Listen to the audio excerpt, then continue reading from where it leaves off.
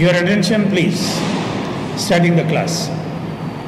Today I would like to talk to you about the next topic in your unit 2, that is cloud computing.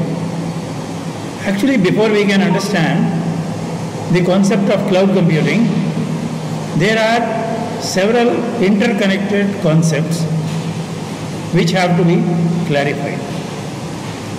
These interconnected concepts are very similar to each other, still they are very distinct from each other.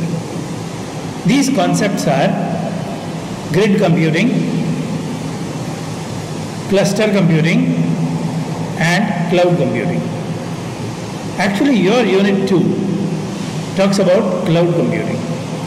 However, cloud computing is only one way of implementing parallel and distributed computing, and therefore, in order to clarify the concepts behind cloud computing, I would like to first talk about the concepts of parallel and distributed computing.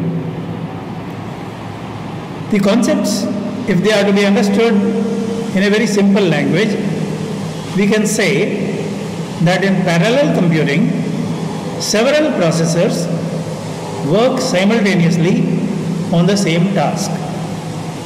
Practically, they have similar or identical resources, and the job is also common. However, the job might be sometimes partitioned among the various processors. On the other hand, when we say distributed computing, there the stress is more on distribution of either the resources or the tasks. So what can be the resources? Resources could be a hardware resource like a printer or a scanner or a microphone or a loudspeaker, or these could be software resources like drivers or certain applications. So, in parallel computing, the focus is more on working parallelly on the same task, whereas in distributed computing, we are more focusing on distributing either the resources or the various parts of the task. So that's how parallel and distributed computing both are very, very useful. The most successful example of parallel computing is provided in what we call cluster computing. In cluster computing,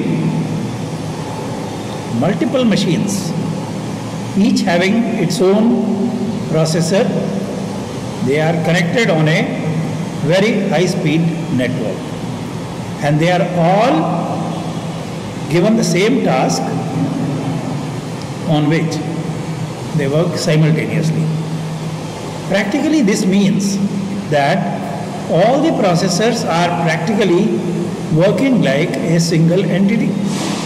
So it becomes a supercomputer. In fact, cluster computing has been used to create a virtual supercomputer without really having one, because the number of supercomputers in the world are very few. The largest supercomputer in the world exists in China. In other countries also, a few supercomputers are there.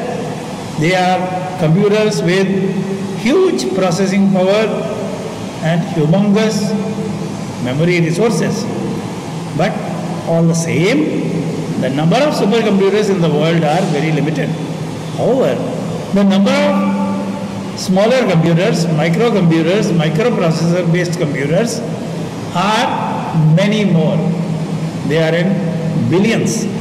So, instead of manufacturing or creating a supercomputer, if we can form a cluster closely knit cluster of a large number of machines, then they can function as a supercomputer which can be even more powerful than the largest supercomputer which exists in China. On this, I would like to give you a very interesting information that in China, the largest supercomputer exists, and a better performance has been achieved by a cluster of computers which was formed elsewhere. So this is what we call cluster computing. On the other hand, when we use the concept of grid computing philosophy is entirely different. In grid computing, again, the configuration externally looks similar because a large number of smaller machines are being connected together on a network. However, in this case, it is more a focus on distributed computing than on parallel computing. The Chinese supercomputer system, which has a name called Taiyan, that was, a bigger system was created by using 6.2 million machines which were running on the open source Berkeley Open Infrastructure for Network Computing, and it was able to give a performance which was faster than the Chinese supercomputer. The second concept, which focuses more on distributed computing, is called the grid computing. Grid computing has also been used very successfully, and I would like to tell you that there was one experiment in Europe which was conducted on the CERN network, CERN CERN network, which was used for a very challenging scientific experiment in which the God particle was discovered. That was done using a grid computer. A very large number of millions of smaller computers were connected in a grid. They shared their tasks and they were able to help in performing that experiment. Grid computing has been successfully used in very large computing intensive applications such as protein folding problem. In science, there is some very big problem called protein folding, which deals with how the molecules of the protein, they fold themselves. It has also been used in several financial modeling softwares. It has been used in earthquake simulation and also in climate and weather forecasting, because these are applications where a huge processing power is needed. So a single small machine will not be able to do. Other option is to go for a supercomputer, which are not so easily accessible. So cluster computing and grid computing solve such problems. So having talked that, now let us see what do we understand by cloud computing. Cloud computing is the easiest to implement among all this, because in cloud computing we are connecting the machines not on a dedicated network necessarily, but on a cloud. That means through the conventional internet we are connecting the computers. And these computers can provide a platform as a service, an infrastructure as a service, or a software as a service. So three models are available: infrastructure as a service, IaaS, platform as a service, PaaS, and software as a service, SaaS. Big cloud platforms like Microsoft Azure or Amazon Web Services or Google Cloud Platform and many others. These provide all these kinds of services at different costs, because the basic financial model in cloud computing is pay as you go. That means it is a subscription model. Depending on the network resources that you are using, depending on the processing power or the memory size that you are utilizing, your payment also changes. So think of a platform like Amazon Web Services, AWS. You could host your entire website there. You could in fact develop a website using it as a platform and then host the website there using it as a software as a service.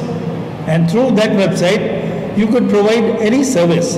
For example, you could provide a e-commerce website or a payment gateway. All these things can be implemented using the cloud computing.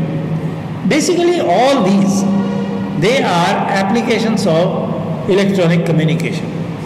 That is the foundation for all these concepts of grid computing,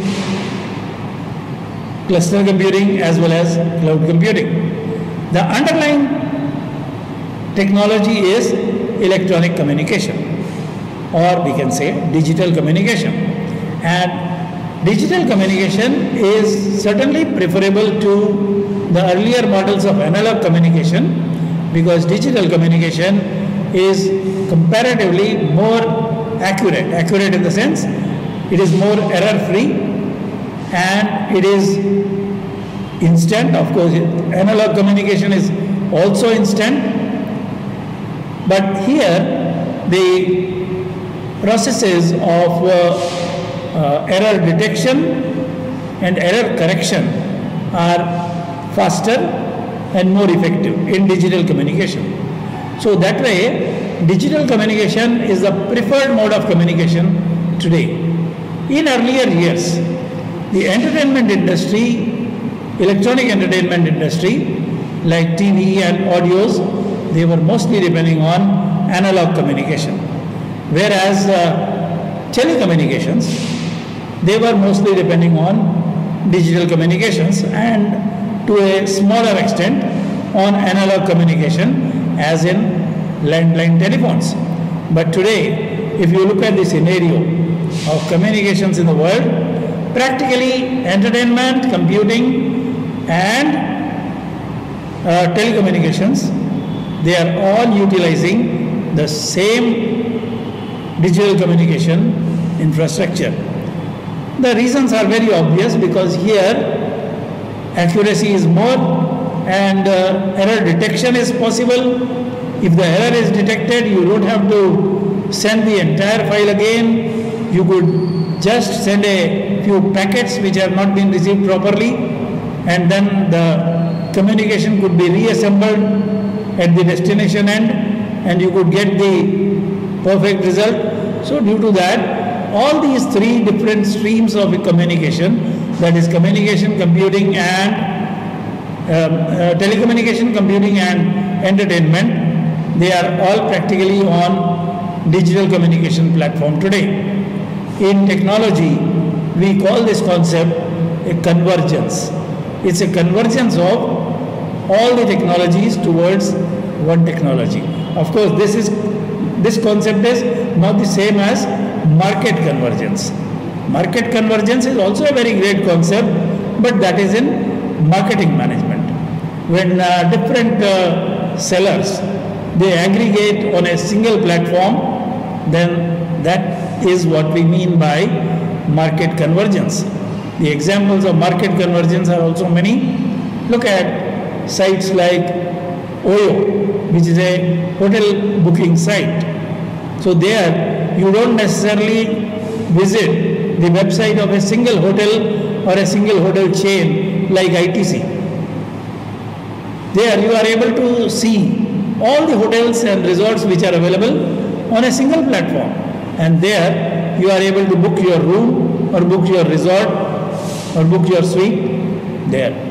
And other good examples of that are websites like Book My Show, which is for the entertainment, and Make My Trip, which is for the travel industry.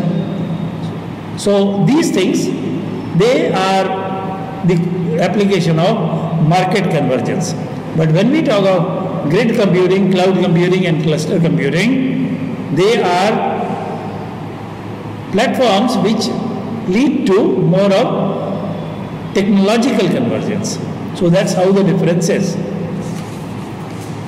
In electronic communications, I have already told you the benefits.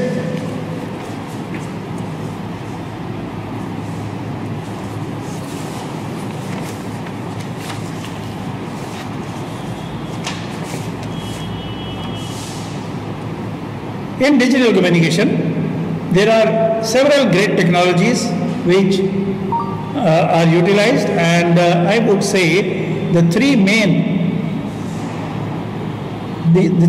aspects of digital communication are modulation, multiplexing and switching. So when we go to your unit number 3, that starts with networking, and networking is again nothing but digital communication. So in that, modulation is involved, multiplexing is involved, and switching is involved. And switching, as you know already, or you must have read somewhere earlier, that switching in digital communication is of 3 types: circuit switching, message switching, as well as packet switching. On the internet, most of the time what we are doing is packet switching, whereas in voice calls, either on the analog network or on the digital network, still what is used is circuit switching. Like when I am making a voice call to someone, then for the duration of the call, there is a circuit existing between the subscriber telephone which is calling and the subscriber telephone which is answering the call. So for that limited time, a circuit is existing. So there we are using circuit switching. But when you are using messaging could be on a SMS platform or on Facebook Messenger or on WhatsApp Messenger, there is no circuit existing like that. There we are using message switching. So as a single block, the entire message is sent. The entire message will be either received or not received. There is nothing in between. I mean, there is no chance that half the message will be received and the remaining half will not be received. There is no such possibility there. So message switching also has got certain examples, because there are certain times when we can't afford or we can't tolerate half the message or partial message. One very good example in this is the reading of a debit card or a credit card by a card reader machine. It could be a card which is swiped in the machine, in the card reader machine, or it could be a card which is contactless card, which is just tapped on the machine, whatever it may be.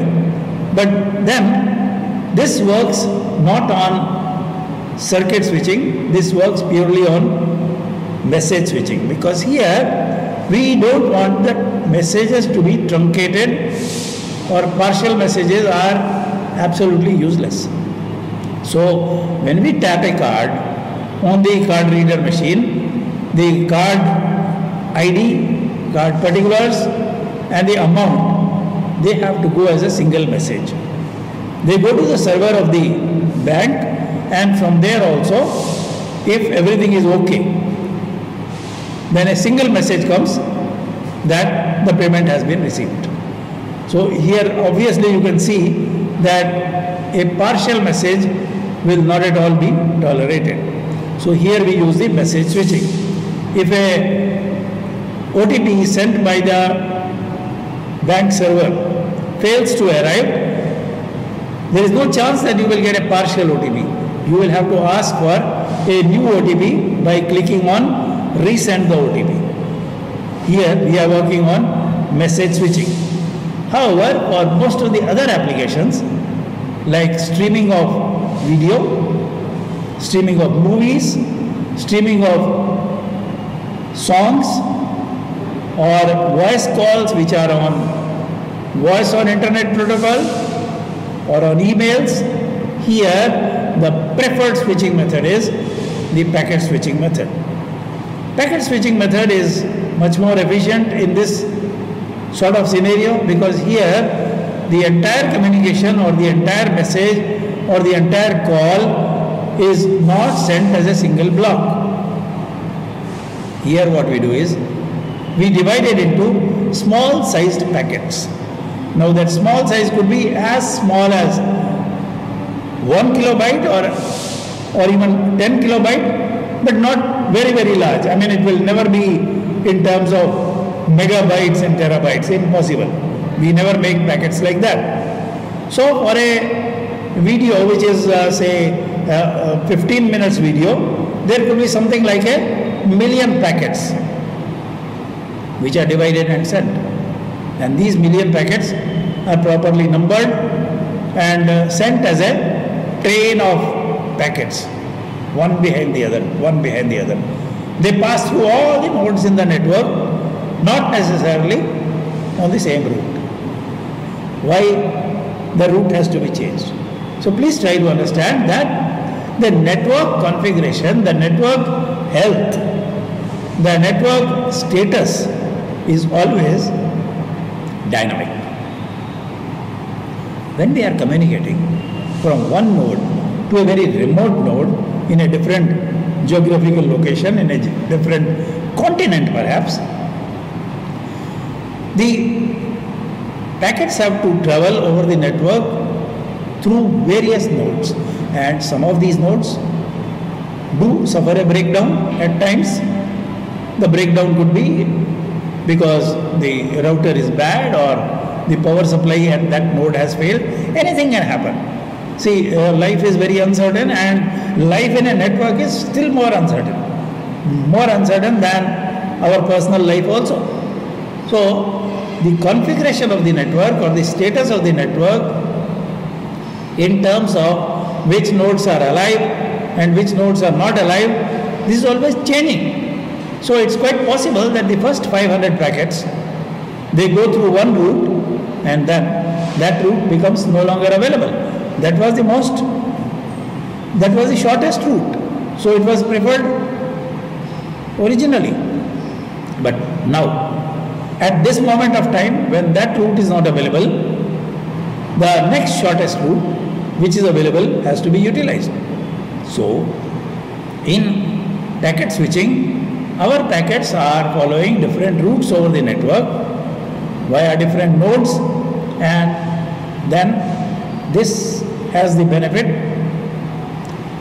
that at the destination, if we find that one or a few packets have not arrived, then only those packets can be requested again from the sending node in that network.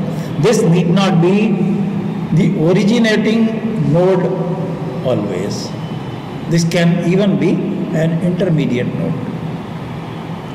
That intermediate node will be much closer, and therefore the error correction also becomes comparatively faster.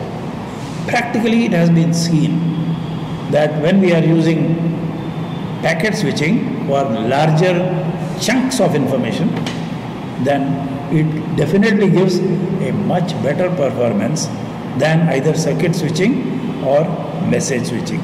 So this is how in digital communications we are able to maintain a very systematic environment for digital communications.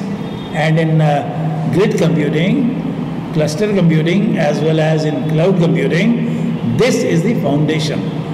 So we can say that the digital communication technology thus provides us the foundation for all those three big concepts which are involved in this, that is cloud computing, grid computing and cluster computing.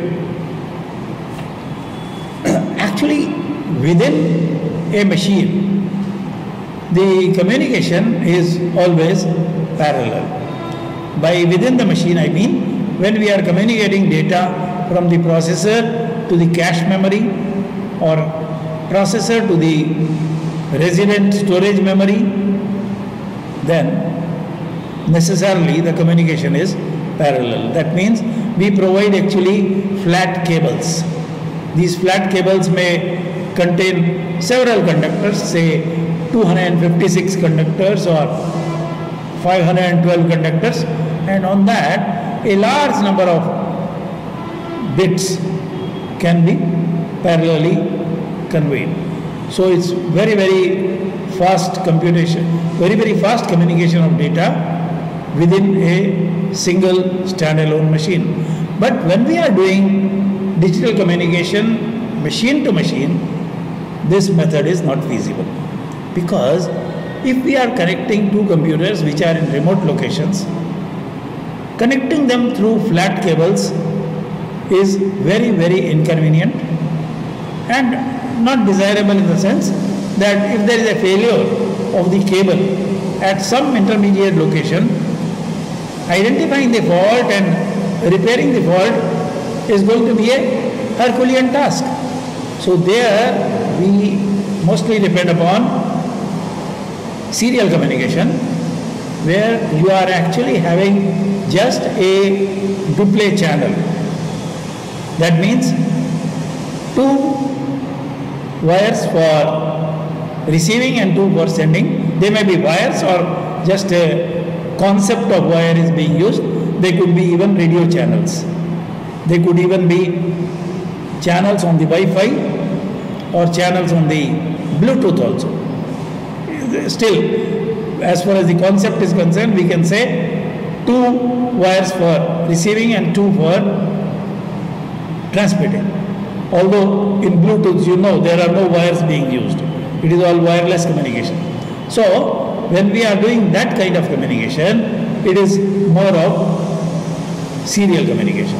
So in serial communication, it is very necessary that the bits are sent in the correct sequence, and then they are received in the correct sequence, and then they have to be assembled in the form of the total communication which is required to be received.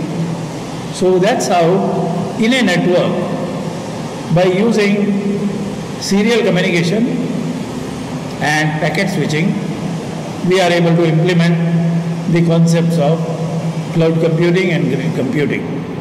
So today's class, I think I can stop here. We will continue the topic in the